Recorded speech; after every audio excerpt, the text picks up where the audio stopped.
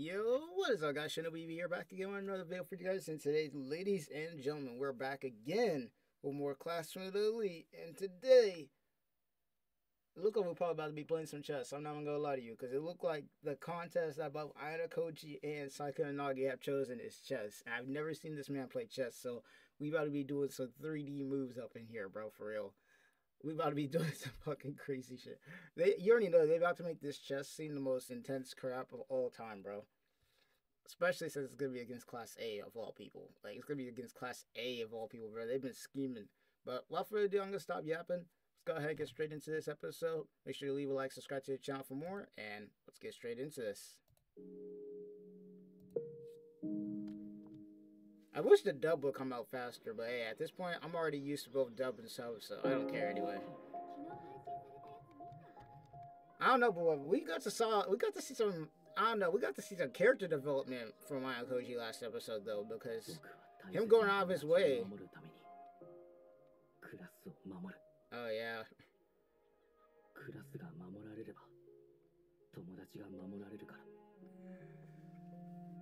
He was going through it. His whole personality shift. Oh, we're getting backstory? We're getting backstory, oh boy.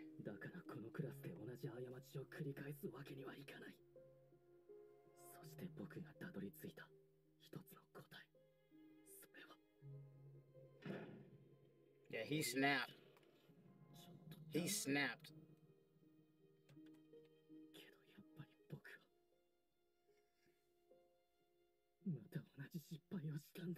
Yeah, he didn't mean to do what he did when he snapped right there. He broke his cover.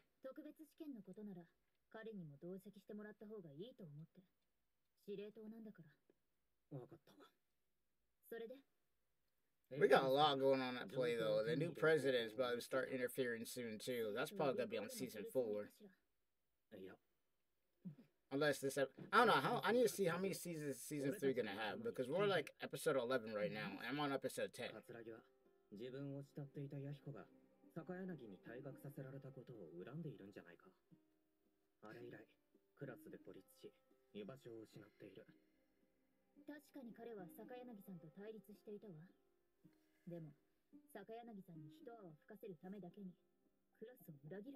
Yeah, probably. It's definitely up there.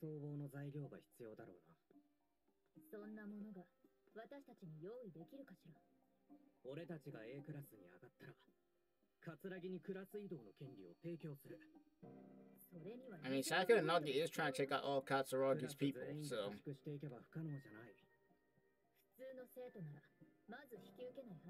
Yeah, no, Class D is not like Class C. I mean, Class C is not like Class B right now. They saved up 20k points.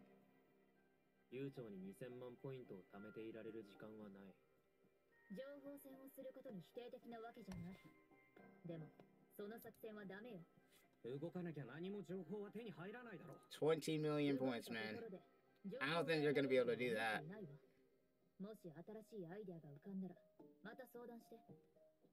It's good to see the class is getting back to working together, though.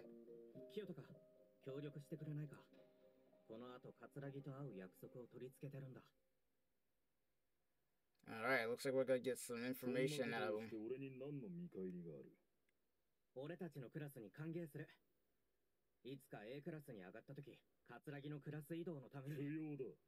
Damn.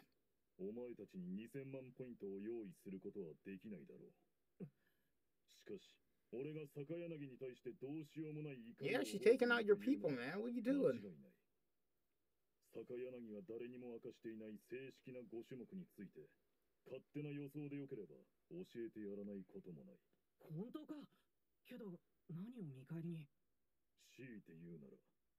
Yeah, he wants her gone, bro, because she's causing problems for him. Chess, English, and math.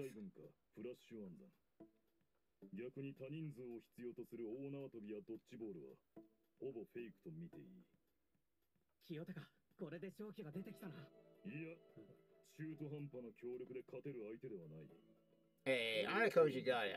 I believe in my mans. He's got it. My man's got it, bro. He's the GOAT. 万が一選ばれた時の大縄跳びくらいなものだが、坂柳に警戒されてる中で種目に参加させてもらえるのか。 As far as Sakanagi is concerned, he's out. 俺ともう一人ぐらいだからな。俺が指名されなかったら運がなかったと思って諦めてくれ。 At least he's helping. いや、勝手に動いたことを知ったら怒るだろう。話すタイミングは俺に任せてほしい。分かった。 At least he's helping. I'll take it.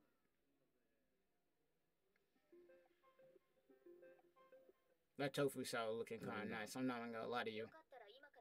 That tofu salad looking kind of nice. Why is food in anime always gotta look so goddamn good?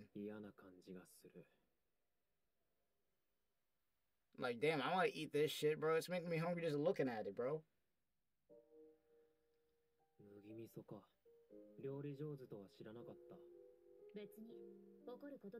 Also, I like the class president or the previous class president trying to set Ayanokoji up with freaking Hiratas, bro. That shit was fucking funny as hell.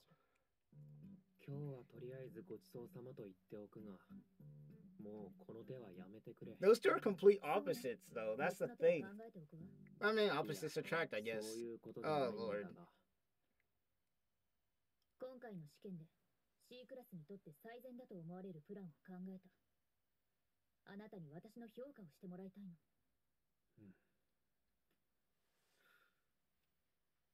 うちのクラスが丸裸になるようなデータだな。この1週間、悩みに悩んだ末、導き出した答えよ。内容に異論はないが、一つだけ注文をつけてもいいか。何かしら。 A クラスが選んだチェスの種目はお前にやってもらいたい。私に？ Oh, really? I thought he wanted to do the chess. どうして？俺が教えるのに適任だと思ったからだ。 He's gonna teach her chess? それで練習方法は？ Oh shit. 夜中にネットを通じてやろうと思う。それなら人目につくこともないわね。これで A クラスに勝てると思う？ Then what's he gonna do? 合わない相手じゃないと思っている。このデータを見てそう思った。これからもお前に任せる。Oh, really? あとは。 But what's he gonna do? ちょっと待って、平田君。 Yeah, somebody needs to get through this, man. Somebody needs to get through to him. 試験当日、あなたを起用する予定はないわ。それでも、もし多人数を必要とする種目になった場合、最低限のことはやってくれるの？答えてもらえないわけね。This man, bro. やっぱり勝てないんじゃないかな。平田君あんなだし。試験までもう時間ないのに。I mean, granted, somebody needs to get through to this man, bro, because he's acting off. Like, seriously. This is like watching Naruto and Sasuke go at it, bro. Man just went to edgelord immediately.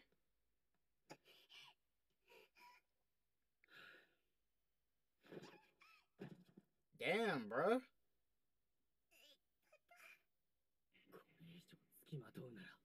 おやおや、今日もうじうじとしているようだね。 Oh, great. Koenji, bro. 見せてもらったよ。おっと、私のことは気にせず、続きをやってくれたまえ。 Koenji on some bullshit right now, bro.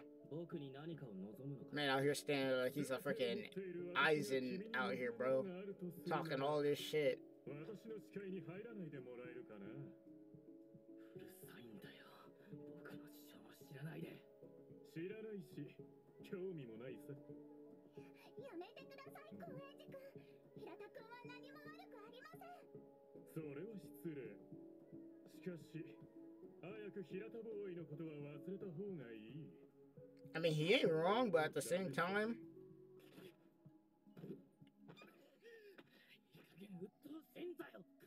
Yo, Hirata, you have balls to be trying to... Yeah, I'm about to say, you are not winning that fight. You really thought? Like, why does everybody keep trying to mess with this guy? Why? Why does everybody keep trying to mess with the buffest dude in the fucking classroom, bro? Have you seen this man's workout routine?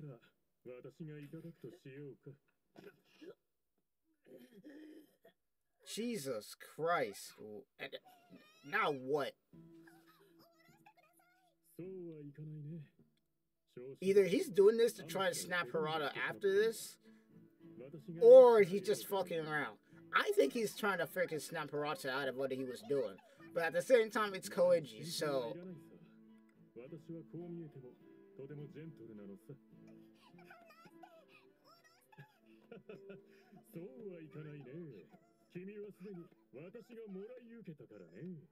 Now, is Hirata actually gonna do anything about it? Yeah, see, nah.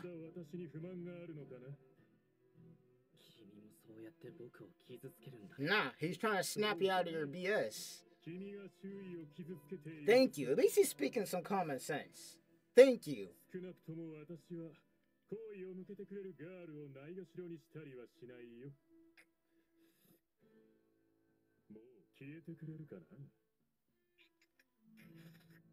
Alright, now, what are you gonna do about it? Are you just gonna dip? That's crazy.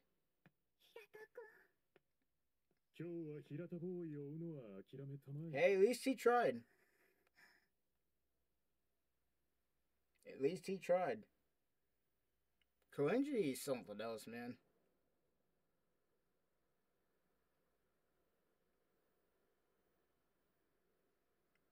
Yeah, it's gonna take somebody to snap him out of this. Hirata.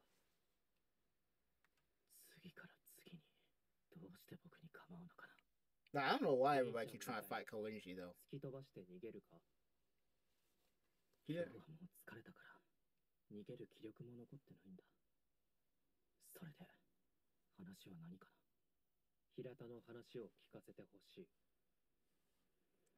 don't tell me we about to get some backstory.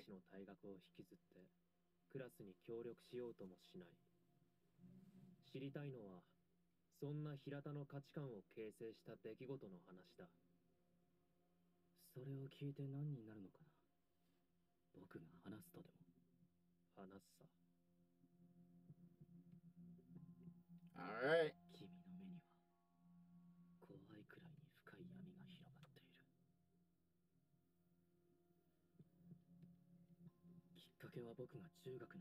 Yeah, we're getting backstory. I figured this is gonna be a backstory kind of episode.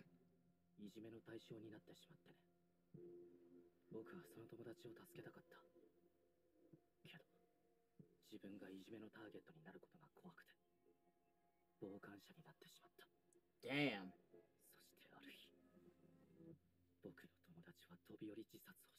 Oh, shit.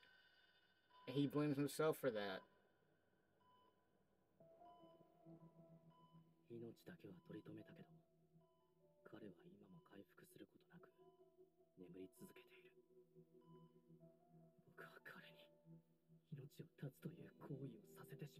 That's crazy. I can see why he blames himself for real, bro. But it was his friend. It's not solely his fault, but still. It's that guilt. It's that fun. It's that thing that's like, you could have done something to stop that. You know, that's the guilt that comes in. It's like, it's not necessarily your fault because you didn't want to become a target, but at the same time, if you knew what was going on, if you could have stopped it, you know? And that's why he's blaming himself.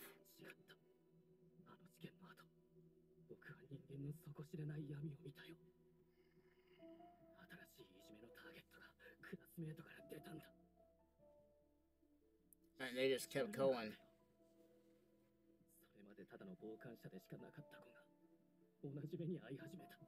Oh, so they went after him.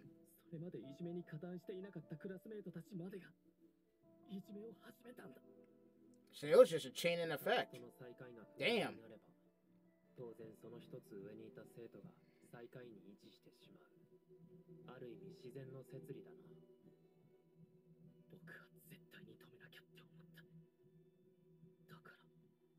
恐怖で支配しようとしたんだ。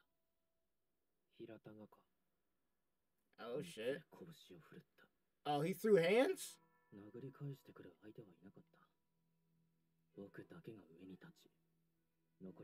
Yo, this man pulled a 180. He went from the weakest to the fucking GOAT status, I guess. That's his dark side. Damn.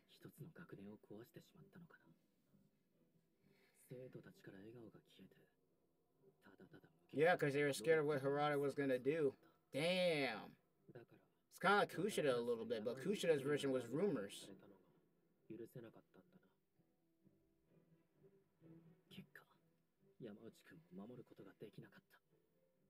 There was nothing to protect the simply trade y'all, bro. Come on now.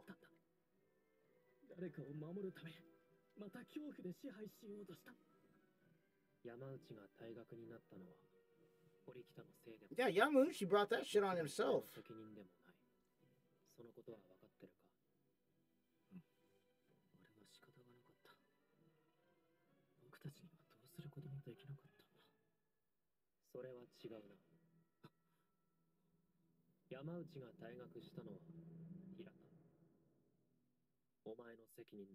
Oh shit? How's it his fault? 何としても山内を助けなきゃいけなかった。だけど僕は精一杯。でもどうしようもなかったんだよ。B クラスの一ノ瀬は誰一人犠牲を出すことはなかった。それは True, Ichinose was willing to go through bullshit. の場合は特別だった。大量のプライベートポイントがあったからできたことなんだ。ならお前がそう導いてこれなかったことに問題がある。それは理不尽だよ。True. He's speaking facts though. Like, if he really wanted to, he would have done anything. But the fact that he didn't.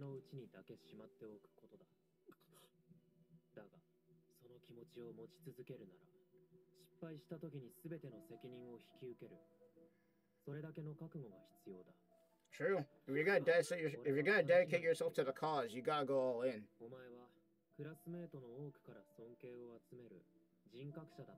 Yeah, Ayanokoji is tearing them apart for real. できもしないことを体現して語るだけの薄っぺらい無能な生徒。それが平田陽介。お前なんだ。That's crazy. いつまで夢見てるつもりだ。それが君の本性なのかな。恐ろしく容赦ない。冷たい言葉だ。お前が何を願うのも自由だ。だが全員を助けたいなら。Yeah, you can't just give up, bro. You gotta be like Naruto, bro. He said it best himself. How can I become Hokage if I can't save one friend? Even though in this case, it isn't a friend, it was a traitor. So, me personally, get the simp out of here, but... Hey, life is cruel, unfortunately. だからこそ、平田は最後まで前を向いて歩き続けろ。そうすれば、すべてが終わったとき、すぐ後ろには多くの生徒が立っている。僕だけが一人我慢して、前を歩き続けなきゃならないのかな。なら、僕はどこで弱音を吐けばいいのかな。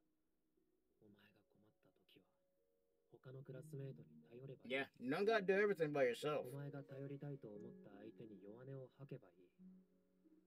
前や後ろなんてものは関係ない。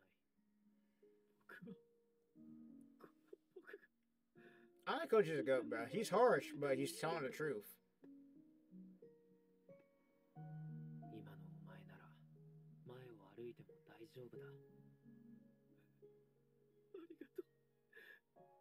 Hey, there you go. Got him out of it, finally. Snapped him out of it. これでいい。Crazy part is he's just being cold like he usually is, bro. It may look like he changed a little bit, or like he's just doing it just that, but...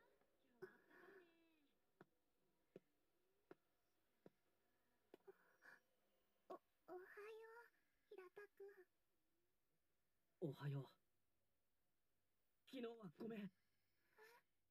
僕はみーちゃんにとてもひどいことをした。いつも僕に声をかけてくれたのに、無視をしてごめんね。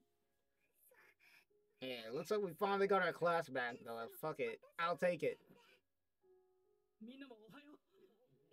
ひらとくん。 Yeah, everybody probably like, shit, he talking again? 今さら謝っても。Ayanokoji in the back just chilling like usual, like he didn't do nothing, bro. Love this man. クラスのために貢献させてほしい。どうなってんだよ。待ってたよ。何があったの？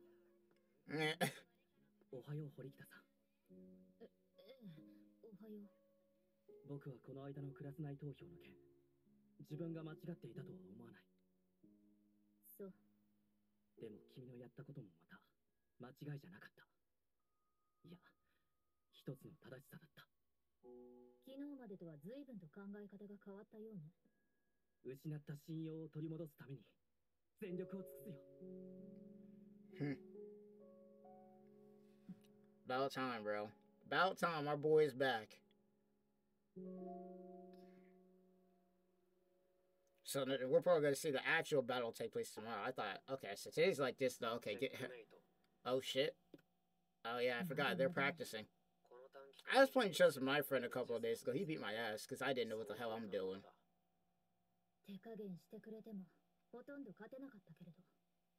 誰だろうと手を抜いている俺より強い。 Yeah, he's like, don't get me started, bro. I'm not holding back. You taking this L. You taking this L. Really? She's gonna have... Who's she going against, though? Because we don't even know if Saika and Nagi's gonna be playing chess. God damn, he smacked her 51 times. Sheesh. God damn. Alright, here we go. Special exam, baby. Oh, this is about to be good. This is about to be good. Let's see what's at the end. Oh, come on, damn it. Fuck it. This is, alright, what, show me the end. Team captain meeting spot. Show me what's going on here. Alright. Oh, shit. It's right. Oh, he's back. He's their team captain. Oh, shit.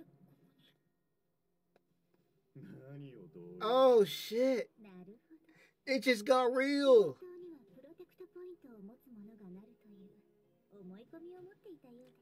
Oh, it just got real, bro.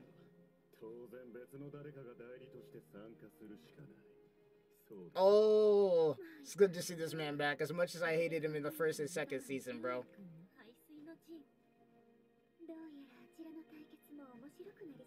Oh, man. Yep. It's time, bro. Who winning this shit? Who is winning this? Yo, this is about to be heat, bro. This is about to be straight up heat. I can't wait till the next episode. Let me know what you guys think down in the comments, and I'll see you guys in the next one. Peace.